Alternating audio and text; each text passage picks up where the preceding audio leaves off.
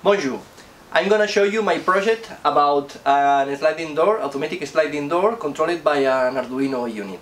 Arduino is a set of microcontrollers used for do-it-yourself projects, and they are very versatile. In that case, I have rebuilt my old electronics from the sliding door. It was an existing electronics, commercial electronic, but the thing was that they burned. Unfortunately, a little reptile, a lizard, came into the cover of the electronics, and it touches, I suppose, the 220 volts circuit, and it burns.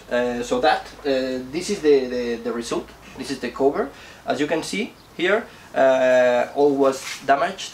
For example, the plastics, even the main board was almost melted.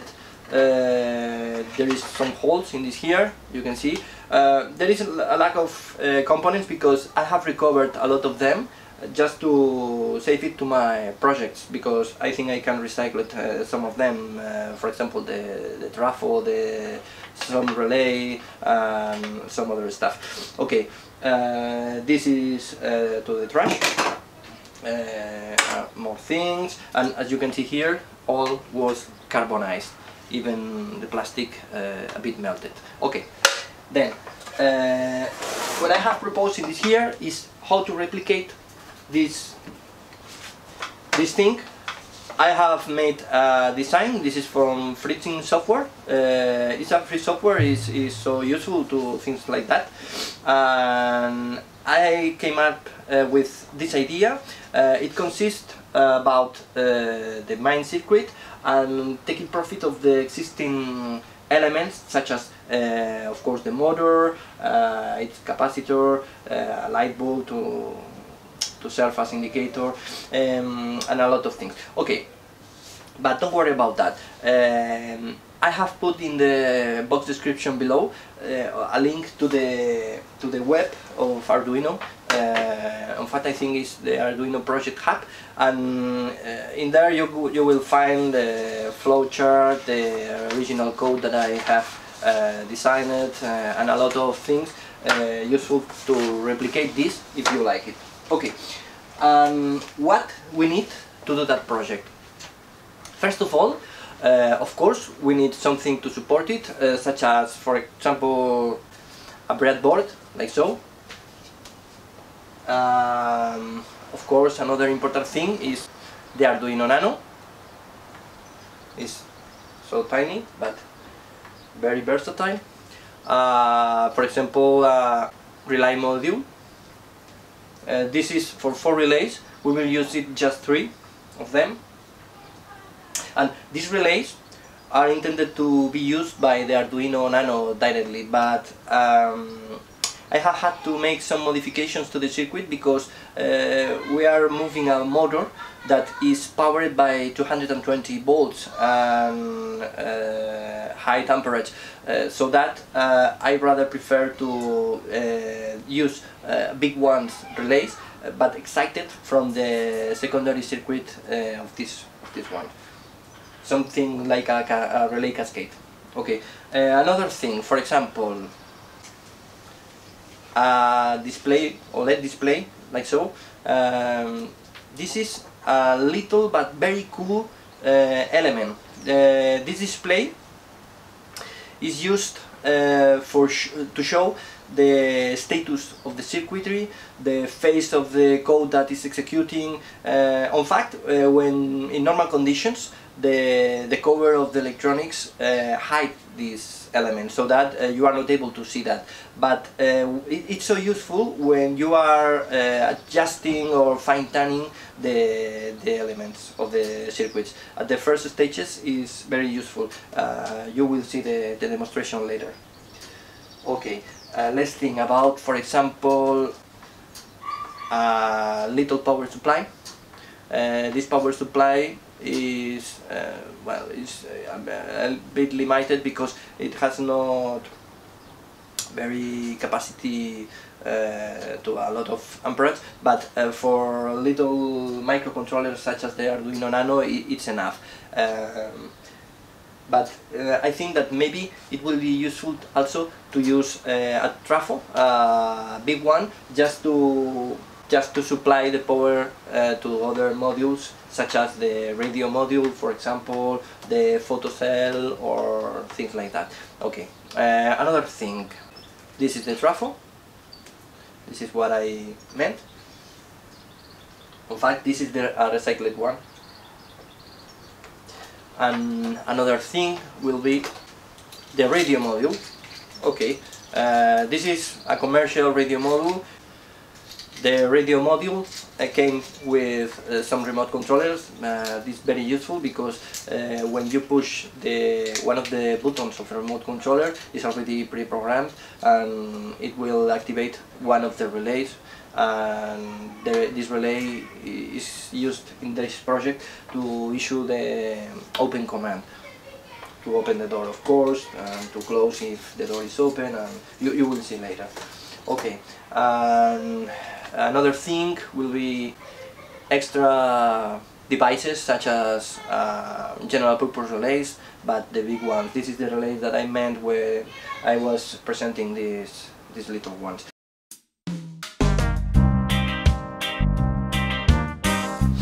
Okay, so let's check it out how it works.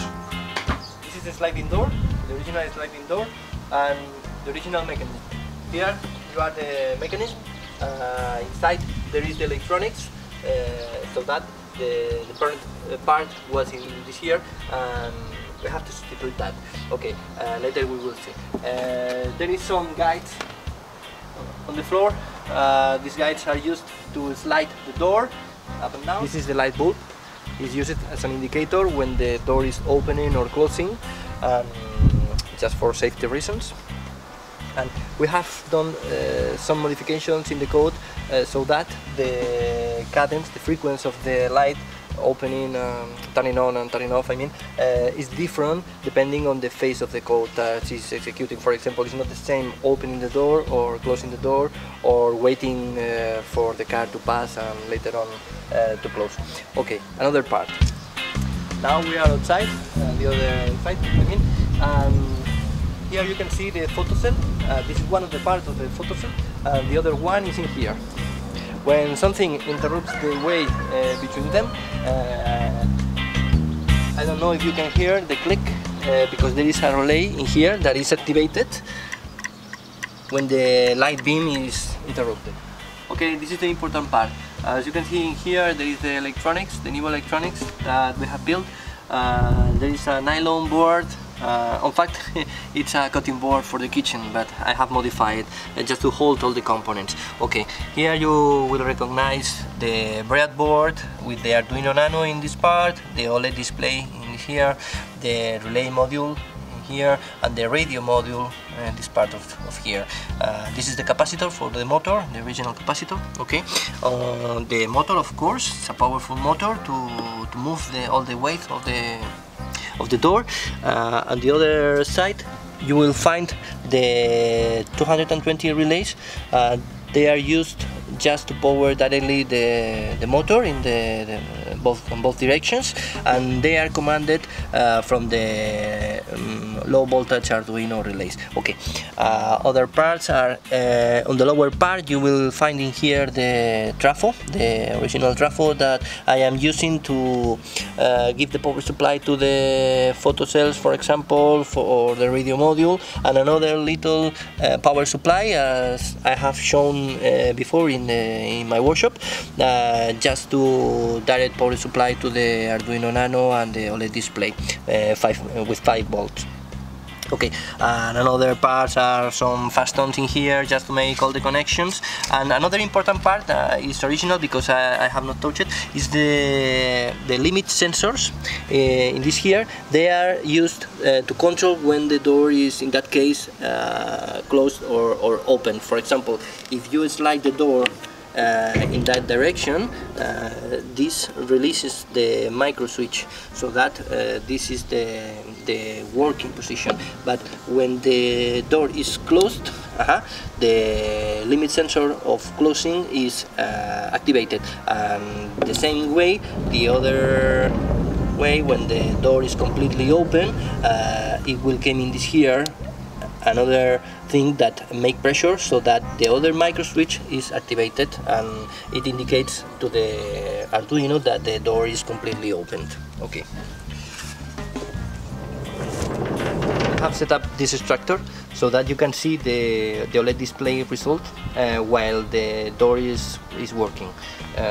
Let's try. Okay, let's try to open the door. Here, as you can see, the door is opening. The limit sensors are they both release it. You cross the photocell. There is no effect because it's in the opening phase.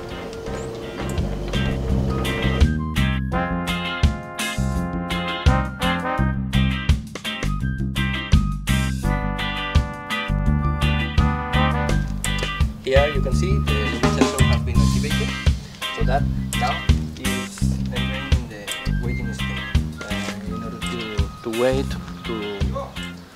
to close again. Now we could see two things. First one is just wait, and then after 30 seconds the door will close again, or just to issue again the open command, and then the door will be closed. Okay, it's closing again. Now, let me pass through the door and see what happens. The door stops for a delay of 1 second, more or less. 1 or 2 seconds, I don't remember finally what I issued in the code. And the motor stops completely, so that opening process starts again. And then now we are in the waiting status. Okay, but I can issue the command again, and now the door is closed.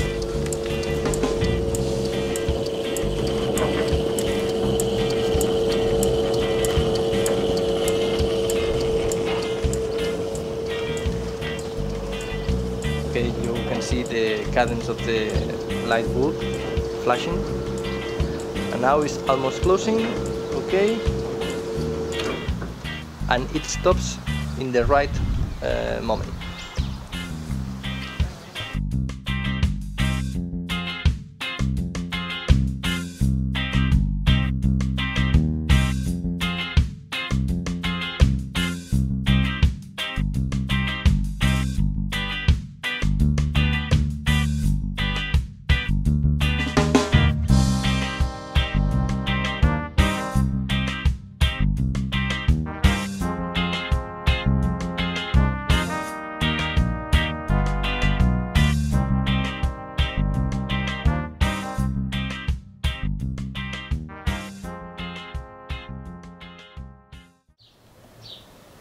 Well, and that's all. I hope you enjoyed this video. And remember, if you need more detail about the project, the schematics for example, or the software code or anything, you will find it in the Arduino Project Hub. You will find the link in the description box below. And that's all. Au revoir.